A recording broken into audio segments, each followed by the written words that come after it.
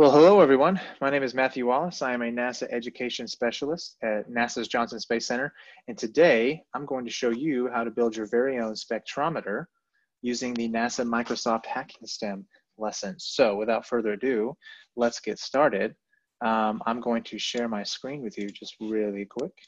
And we're going to check out all the cool things that there is to know about Microsoft Hacking STEM. So you'll see 8 lesson plans here. These are the 8 lesson plans that we at NASA worked with Microsoft to develop. They run the gamut of looking at crew footwear to radiation, electromagnetic spectrum, understanding heat shield and ideal gas law. You can even have students build their own space station in Minecraft. There's a virtual reality component as well as a sustainability and climate change lesson plan that looks at different colors and patterns based off satellite data of images, aerial satellite images of Earth. The list goes on and on. What we're going to do today is we're going to just introduce Hacking STEM briefly, and then I'm going to walk through what it's like to build one of these lessons. Like I said, we're going to build a spectrometer today. So, like I said, Hacking STEM is a really unique partnership that we had here at NASA. What they've done in the past with Hacking STEM is that they've taken some sort of sensor and they've had students build something, and then the sensor collects the data, goes through Arduino or microbit or some sort of microcontroller, and then goes into Microsoft Excel so they can visualize the data on the screen. An example here, you see this basically it's a brain that they built, and there's little pressure sensors on the outside, and you have some sort of external force that hits the brain, and then you can see where's the data coming from, and it shows up on the screen what's happening when that brain gets hit.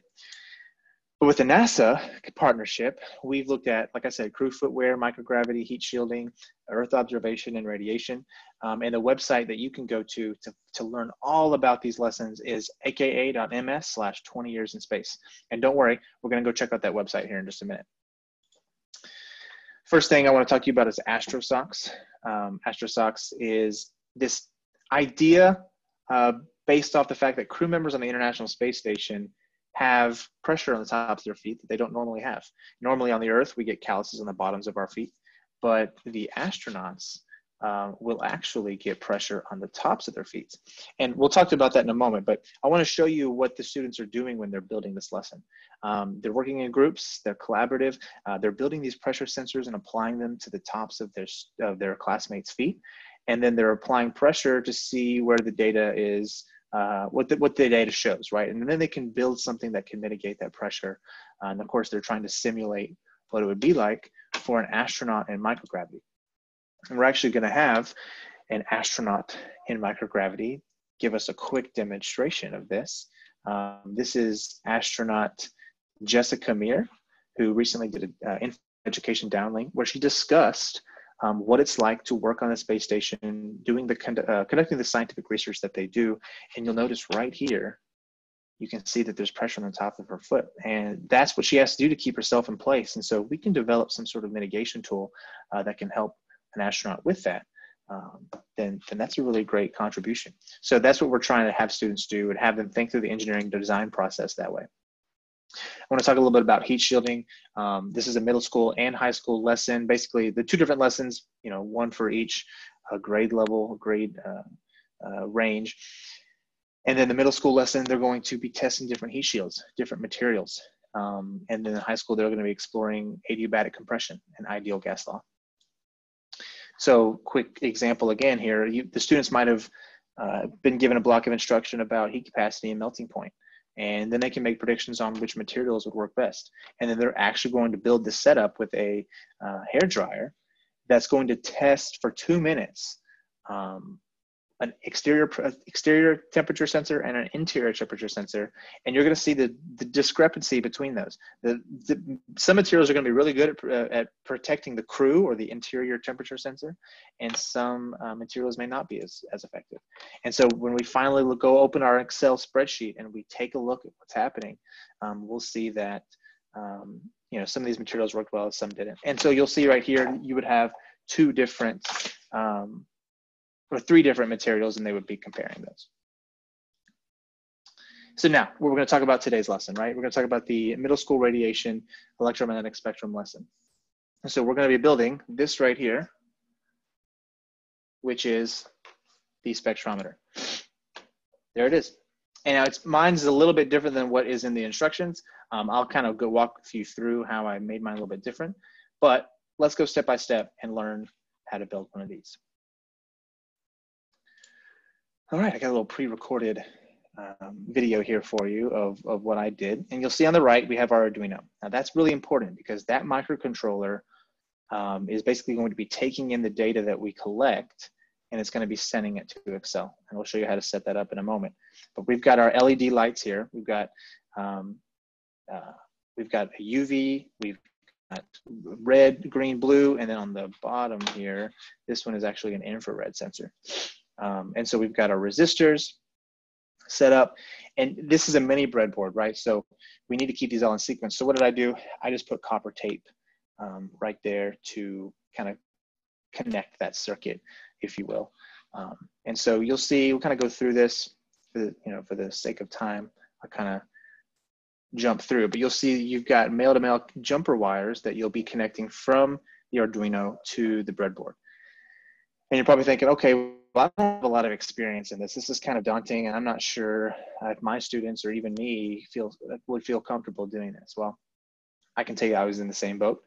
When I was a teacher, I taught biology, taught a lot of life science. I didn't really know if this was something that I felt comfortable, confident doing.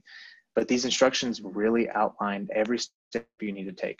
And basically all we're doing right now is we're connecting the jumper wires to each LED and its appropriate port in the Arduino. And eventually we'll have a complete setup of our spectrometer. And I kind of color coded it too. Green goes to green, red goes to red, blue goes to blue. You know, you can do that if you want. Kind of helps you kind of keep track of it all. But we're not quite done once we finish this build of our spectrometer. I mentioned that the microcontroller is vital to collecting this data. Well, what we have to do is we have to send it to Excel, right? We have to send it to our computer. So what we're going to do is we're going to use this USB cord, and it's going to get us there. So that's the one end that fits right into the Arduino. And then you'll see the other end here, which looks like your classic USB, and that's going to go into your laptop or your PC device, whatever you're using. So we are all set up and ready to go. So I'm going to back out of this, and we're going to get started. Here we go. So we're going to open up the Arduino code, which again, this is all on the website that you can just download for free. Easy, easy. Not a lot of work on your end. So we downloaded off the website. It's all here. Basically what we're doing is we're telling the Arduino what we need it to do. We want it to be a spectrometer. We want it to collect visible light and UV and infrared. And so we're going to go check tools, make sure everything's set up correctly. I have a Genuino Uno. You might have something different. Make sure that you click the correct one. So that's good to go. And then I like to click it just to make sure that it works. And then we go to COM port, make sure that it's good to go. Now you're going to go to this forward right pointing arrow, and you're going to click upload. And right here, we're compiling the sketch. We are telling the Arduino what we want it to do. And we're uploading, and then we are done. Perfect. So I'm just going to minimize this. And now I'm going to open up the radiation Excel file. And this, again, of course, is already built and prepared for you on the website. You just download it, and it looks like this. But here's how you make it come to life. You make it come to life by opening up Data Streamer, which is an add-in that the instructions will tell you how to add in. Just real easy step-by-step. You'll connect the device. Good to go. And then we'll hit Start Data. Boom. So now we're collecting real data right now. We're collecting infrared, visible light, and UV. Now, we don't have a whole lot of UV light right now, but you all are in luck because I have Mace Windu's lightsaber. Not really, this is just a UV light. And so I am going to shine this on my spectrometer. And what do you see about the UV? Now, a lot of them are actually going up, but specifically the UV light is being collected and shown here. And this is really exciting for students because when you can use the UV flashlight in your classroom or whatever you want. You can go outside and, let the sunlight come in. There's UV light from the sun. And so when students build this and they realize, wow, I just built something and now I'm collecting data, that's a really, really exciting thing. And so I think if you're worried that your students might not have the confidence to do this, this will build confidence in them when they're maybe you want to get them kind of to a point where they can start doing robotics, doing other types of coding. This is a really, really good starting point. So I highly recommend it. And of course, there's different trials you can do, and you can test different things as you go along.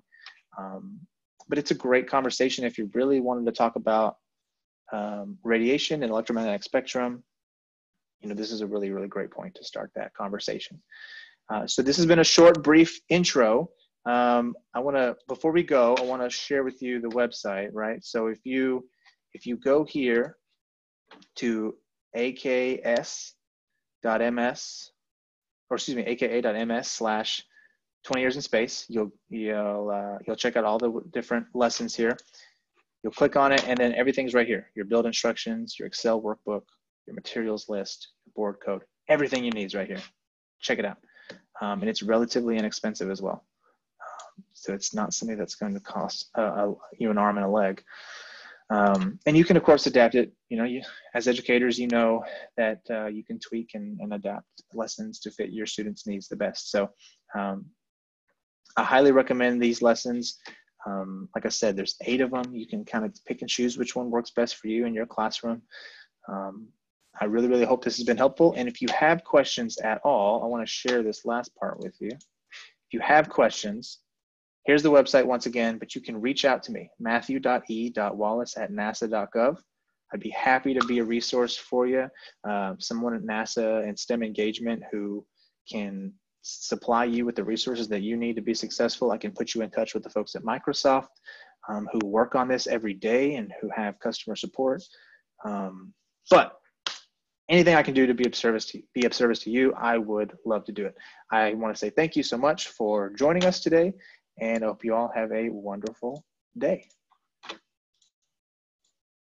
And without further ado, I'm going to stop sharing my screen and say good day. Bye-bye.